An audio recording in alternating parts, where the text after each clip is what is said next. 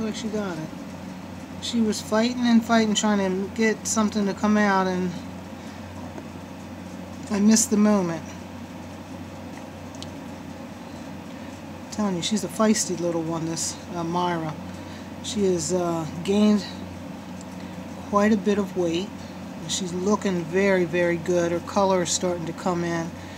Her sable, you see the black line down her back, and then along her back, that black hair, that's called tipping. And most all sables have that.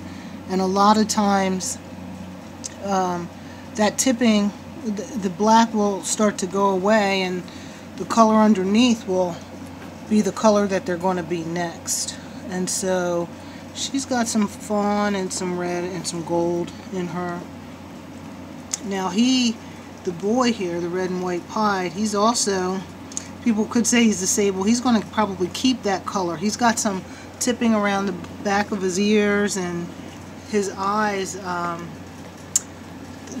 wish I could get a look at him. Let me see if I can move him a little bit. His eyes are, he's got like black circles around his eyes. Looks like somebody took a magic marker and drew black around his eyes. I'm trying to hold this thing upside down.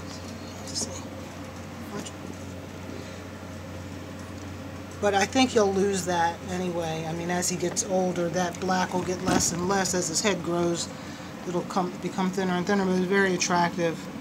His blaze is very attractive. I know the camera's moving. Sorry, I hope I don't make you guys dizzy.